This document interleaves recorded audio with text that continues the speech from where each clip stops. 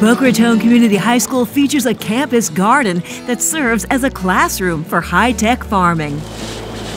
And this was all started by 2 students. This is basically an aquaponics system. It's similar to hydroponics, except it's a closed system and you use fish, and the fish's waste is the nutrients for the plants. And the plants sustain the fish by providing oxygen and filtering the water, allowing gardeners to harvest both fish and vegetable growing plants. There is a sustainable way to farm vegetables, and with lands around the world being taken up, that there is a way to lessen the size of a plot of land that is needed, and therefore it's better for the environment. Several students are involved in harvesting and managing the garden, and they're learning lots in the process. We're going to use it for environmental management. We're also going to use it for environmental sciences and our understanding of chemistry, because this is all about nutrient cycling. The garden provides numerous vegetables, including Swiss chard, kale, cucumbers, and more, all of which the school donates to a local food bank.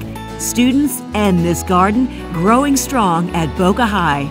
Claudia Shea reporting for the Education Network, keeping you informed.